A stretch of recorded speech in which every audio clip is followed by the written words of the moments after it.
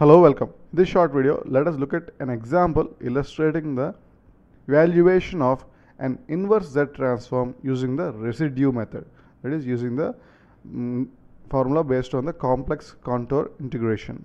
So we are going to look at an example on inverse Z transform using the residue method. So for instance, in this video, we are going to look at the following x of z, that is, given this Z transform, x of z equal to 1 by 1 minus a z inverse, which has an ROC mod z greater than mod a, that is, a region outside the circle of radius a is the ROC. So for this Z transform, we have to find the corresponding signal x of n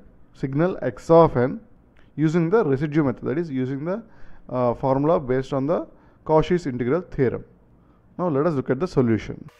We start with the definition of the inverse Z transform, that is, x of n is equal to 1 by 2 pi j integral closed contour integration over the contour C z power n minus 1, and then we have x of z, that is 1 by 1 minus a z inverse dz. So that is the definition of inverse Z transform.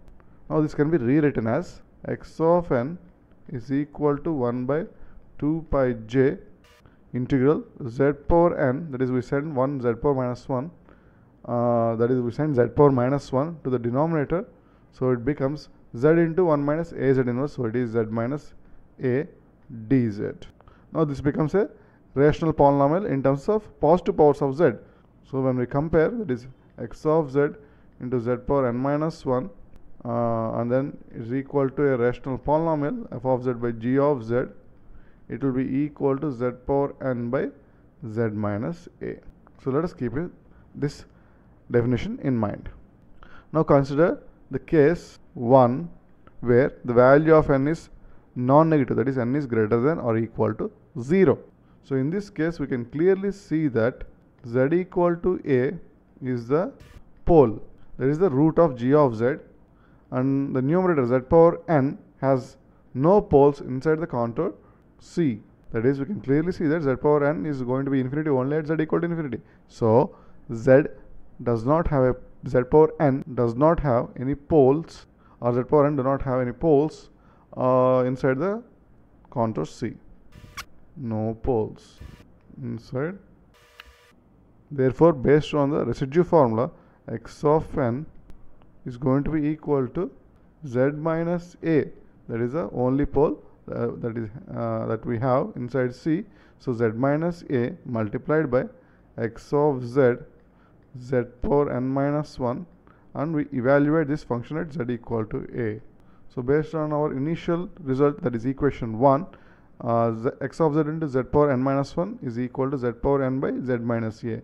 So we have z minus a multiplied by z power n by z minus a, and the function has to be evaluated z equal to a.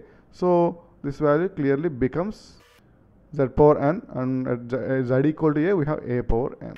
This is the value of x of n for non-negative values, or n greater than or equal to 0. So that is for whole numbers, x of n is a power n. Now let us look at the second case where n is negative. Case 2, n is less than 0. In this case, the function x of z into z power n minus 1 is equal to 1 by z power minus n z minus a.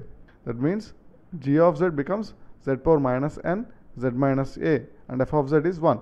So it has poles both at z equal to 0, that is, it has n poles at z equal to 0, because at z equal to 0 we have zeros in the denominator, which basically means that z equal to 0 is a pole. So we have n poles at z equal to 0, that is, n poles at origin, which are inside the contour C, and then z equal to a, that is the pole at z equal to a, is also inside the contour C. Therefore we have to consider both of them, that is, we have to consider the formula where we have multiple poles and one pole at z equal to a, multiple poles at z equal to 0 and a single pole at z equal to a. So for For example, we can evaluate the inverse Z transform at n equal to say -1. So in that case, x of -1 will be equal to, that is n is equal to -1, so the function becomes 1 by z into z minus a. So in this case, x of -1 will be z, that is z minus 0, z minus 0 is z, so z into 1 by z into z minus a, and this has to be evaluated z equal to 0. And for the second pole, we have z minus a into 1 by z into z minus a, and this one has to be evaluated at z equal to a. So clearly the first value is -1 by a, because z's in the numerator, z in the numerator cancels with the z in denominator. So we have 1 by z minus a, and z equal to at z equal to 0 it becomes -1 by a, and similarly the second term at z equal to a it becomes 1 by a. So the total value is still 0. So for x of -1 we have 0, that is the inverse Z transform is 0 at n equal to -1. Now let us look at n is equal to -2.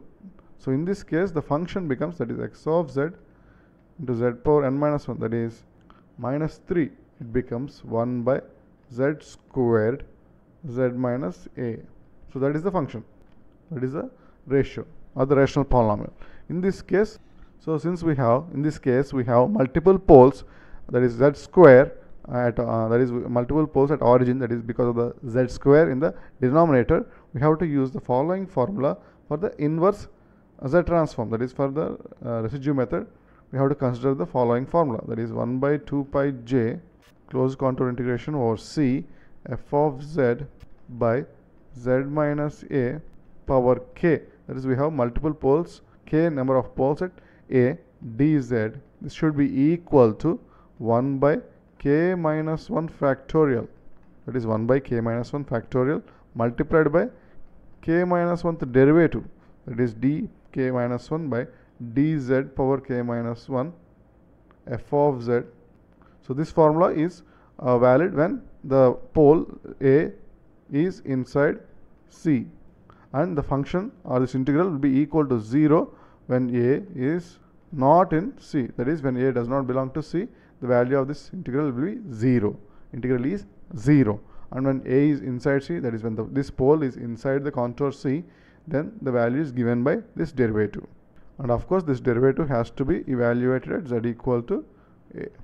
Now using this formula, we can evaluate x of -2, that is the for the poles at origin. We have the first term becomes d by dz of z square multiplied by 1 by z square into z minus a, and this derivative has to be evaluated at z equal to 0 plus z minus a multiplied by 1 by z square into z minus a, and this one has to be evaluated at z equal to a.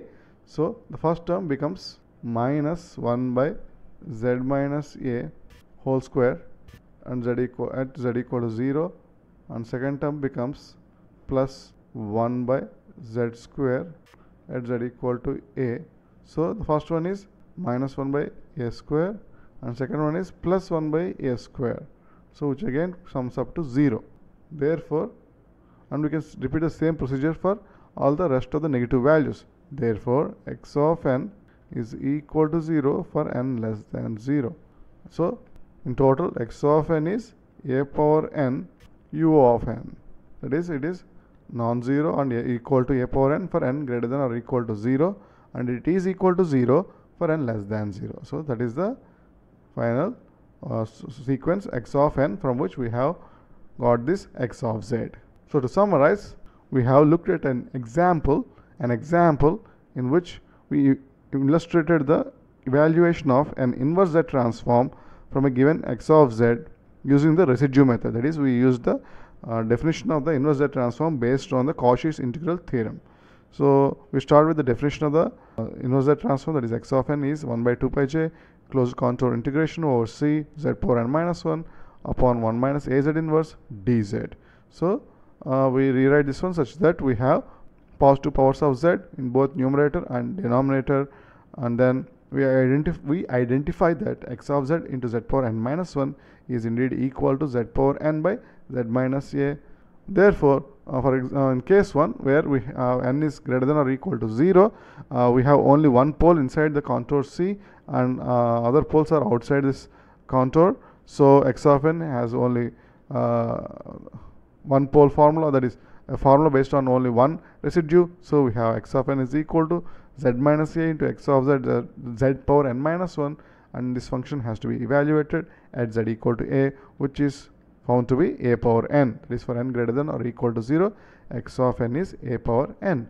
And for negative values, x of z into z power n minus 1 is 1 by z power minus n into z minus a. So it has n poles at origin, which are basically inside the C, that is contour C, and one pole at A, which is also inside contour C. So we evaluate this inverse Z transform starting with n equal to minus 1.